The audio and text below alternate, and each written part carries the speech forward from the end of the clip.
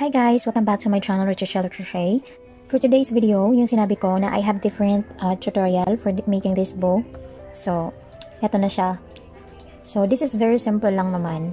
Pero yung gagamitin nating yarn sa tutorial na to is color mustard yellow. Para makita nyo yung stitches. 4-ply pala to na endophil yarn at saka yung 2.5mm hook. Ayun. Kung bago ka pala sa aking channel, welcome! Please subscribe. Click the bell for you to be updated sa aking mga bagong tutorial and upcoming videos. And then, comment kung ano yung mga gusto nyong ipagawa sa akin na kaya ko. Let's start! So first, leave a long tail. And then, make a slip knot. Okay, ganyan. And chain 35. So, 1, 2, 3, 4, 5, 6, 7. So, ayan. I have 45 chains here. And then, slip stitch tayo sa ating pinaka-first stitch.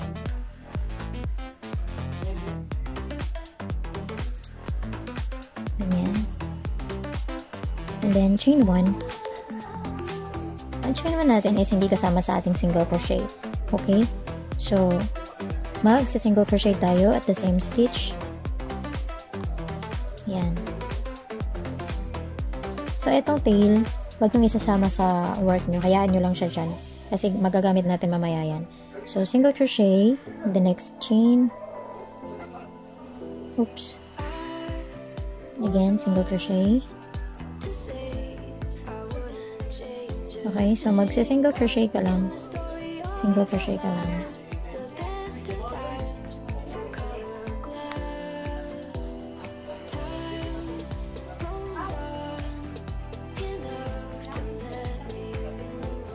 So, single crochet ka lang in each stitches hanggang sa makarating ka dito, okay? Sa dulo natin dito.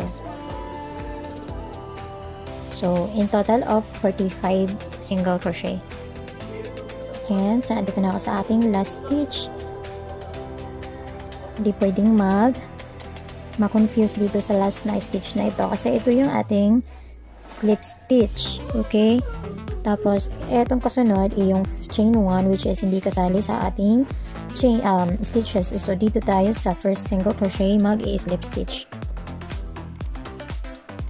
Ayan. And then, chain 1 and single crochet into the same stitch. Kasi nga, yung chain 1 natin hindi kasali sa ating stitch. Ayan.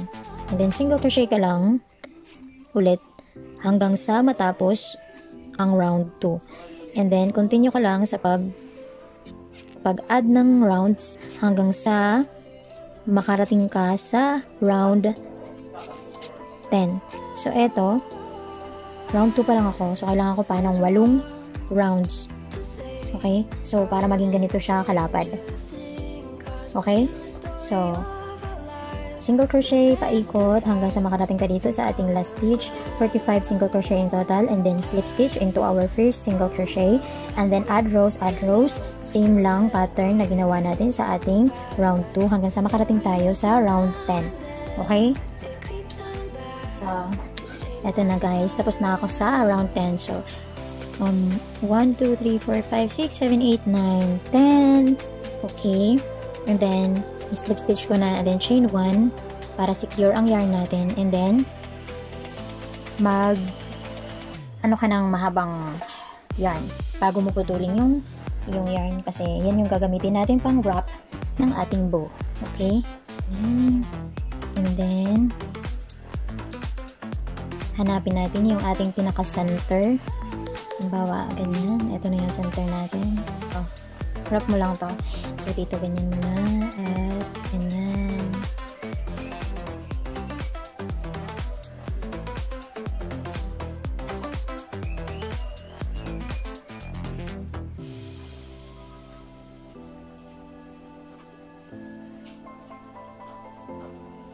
Ganyan.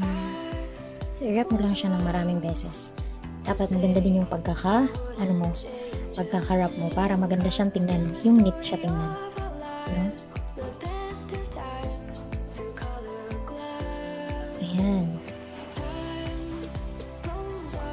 Ganyan. Tapos,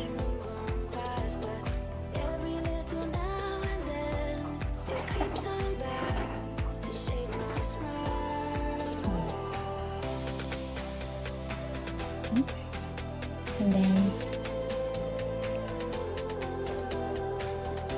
kunin natin ang ating yarn needle.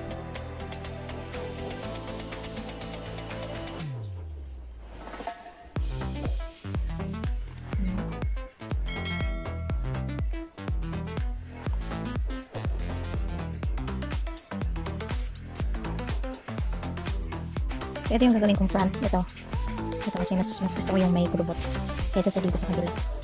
Ito yung gusto ko. So, dito ko siya ilalagay yung ating goal sa likod.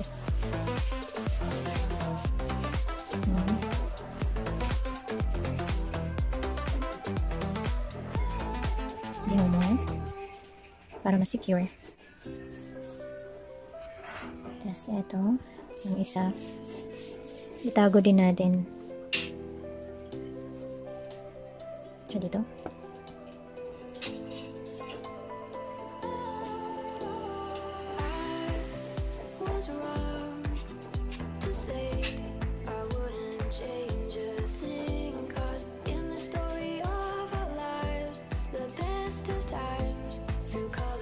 Ayan. Tapos, buhulin natin.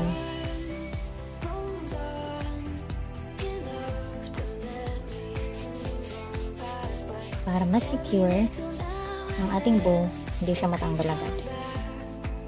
Okay? And then, tadaan! So, ganyan na siya kasimple, guys. So, sana nagustuhan mo yung tutorial ko. Okay? Look. Ang cute. So that's all for today's video, guys. See you in my next video, and don't forget, okay, don't forget to subscribe to my channel and hit the bell. Please hit the bell for you to be updated, syempre, and then comment ka. Comment, please. Huwag nyo naman makalimutan mag-comment kung gusto nyo or may hindi kayo naintindihan. Please comment, okay? So bye for now. Bye bye. See you on my next video.